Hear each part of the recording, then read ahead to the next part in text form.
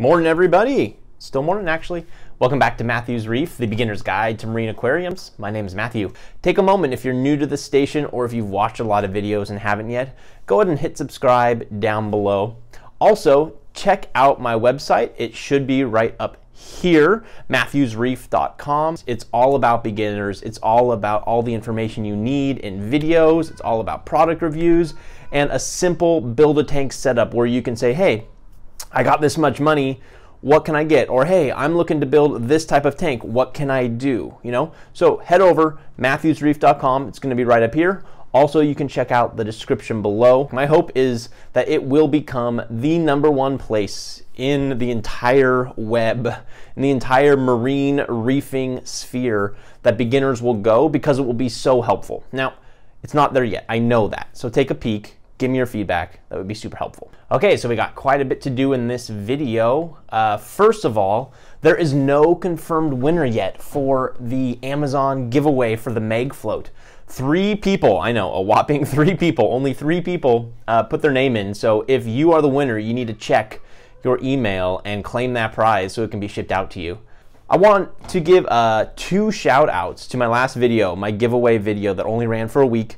I had 2 people who made some really great constructive feedback, so I wanted to give them a shout out. First of all, Northern Reefer, thank you so much. I don't know if you have any videos yet, but I'll go ahead and put a link to Northern Reefer Station down below. I really appreciate the time you spent heading over to my website, giving me some constructive feedback. Really good stuff overall.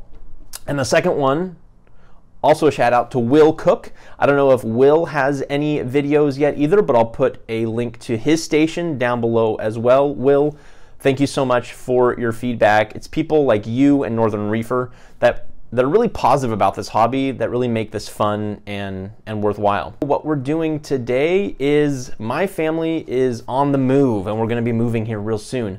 So I am going to be breaking down my tank and getting ready for a move.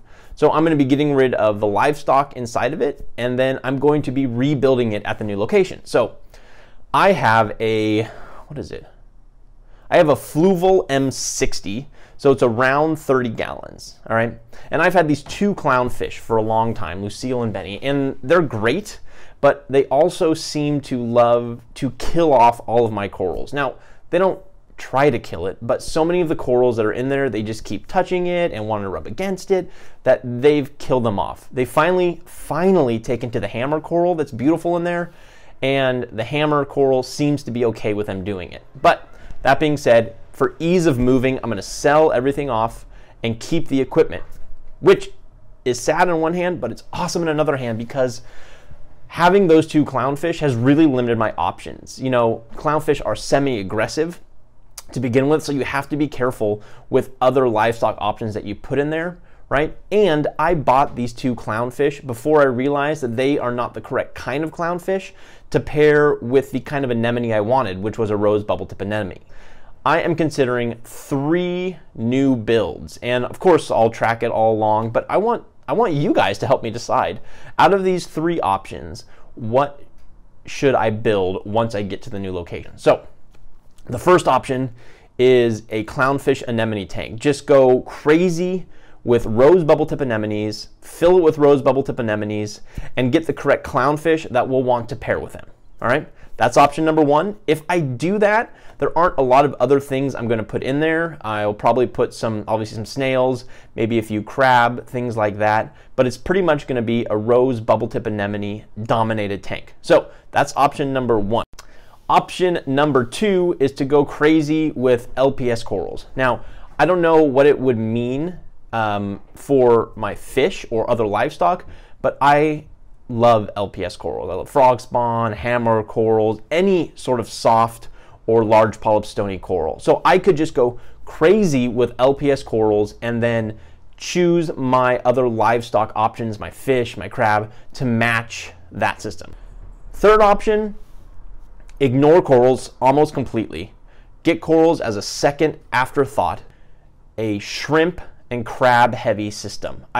Some of the best livestock I've had so far have been like cleaner shrimp. So what if I build a tank around those sorts of things, right? So, you know, what sorts of crabs could I put in there? What sorts of varying kinds of shrimp? How many could I put in there? What sorts of livestock would go well with the cleaner shrimp and other shrimp? Maybe I could get a pistol shrimp combo with a goby, you know, but to really build it around that.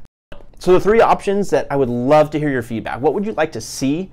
And what do you think would be the most fun and most beautiful for me to do? Number 1, anemone tank, all rose bubble tip anemones. Number 2, almost completely large polyp stony corals. And number 3, crab and shrimp tank. So leave a comment down below. Let me know which one of those 3 you think I should go with and maybe why I should go with those. And then when I make the move in about a month and a half, I can start that build and really just kind of see what goes from there. Keep checking back to the station, guys, because there's so much coming on. There's going to be giveaways. There's going to be the move and the brand new build. You know, I have the 10-part series on how to build your first marine aquarium, and I have the old series that's great, has a lot of good info, but I'm trying to up my editing game. So I've finished 2 of the new videos, and I'm going to be finishing the other 8 in the series.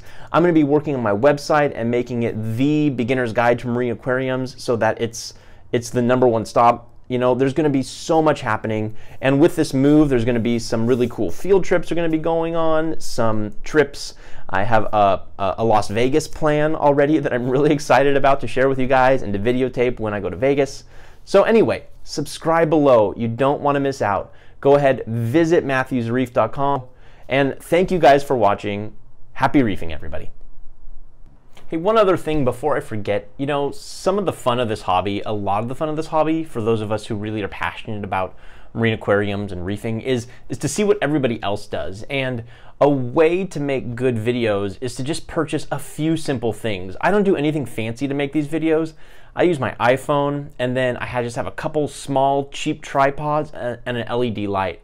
And so I just want to encourage all of you guys to start making your own videos and chronicle what you're doing, because we all learn from each other. So I just want to show you a few of the items that I use, and if you spend less than $100, you can really up your YouTube video making game and really have some stunning results. So let me show you these items, all right? I'm going to put links to all the items down below so that you can go ahead, check them out, see if you like them, purchase them if you want to, and really start making your own cool videos as well.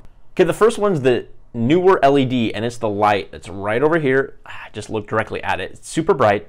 It is just about $50, and it comes with quite a bit. So let me show it to you, all right? So here is the light. It's turned on right now. This changes, this little cover here. It can be white, or it can for kind of outdoor light, or you can have an orange one that comes for indoor light.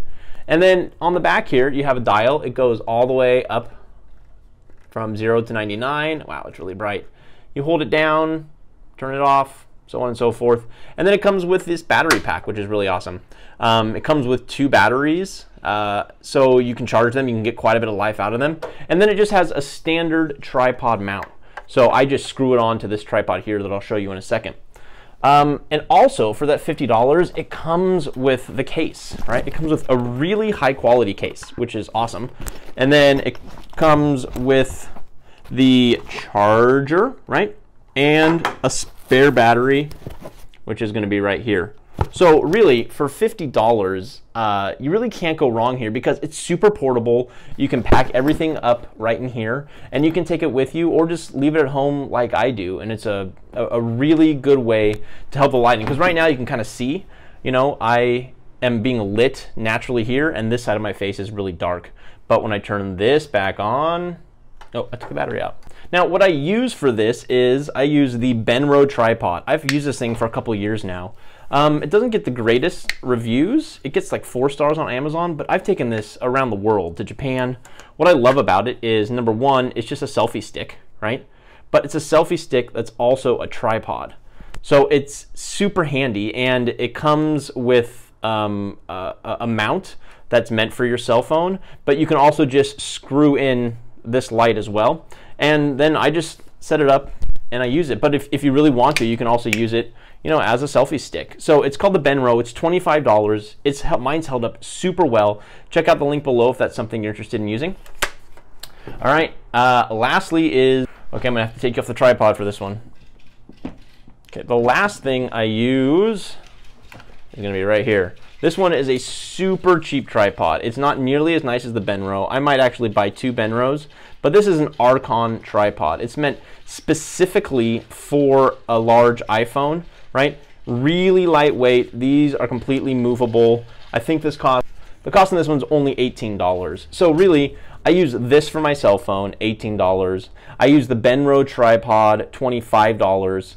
And then I use the Neewer LED lights for $50. So for under $100, you really have everything you need. The last thing that I use is this microphone. It's a lapel mic. I'll put a link down below as well. It's super cheap, like $10. I connect it into my iPhone and it seems to work really great. In advance, thanks everybody for checking out my station. Again, subscribe below. The link to MatthewsReef.com is below. You can also click the icon right up here to go to Matthews Reef. And if you would like to purchase any of the products that I use for filming my YouTube videos, just check out the description below. They'll link directly to Amazon so you can do that. Happy reefing everybody, and I'll see you again next week.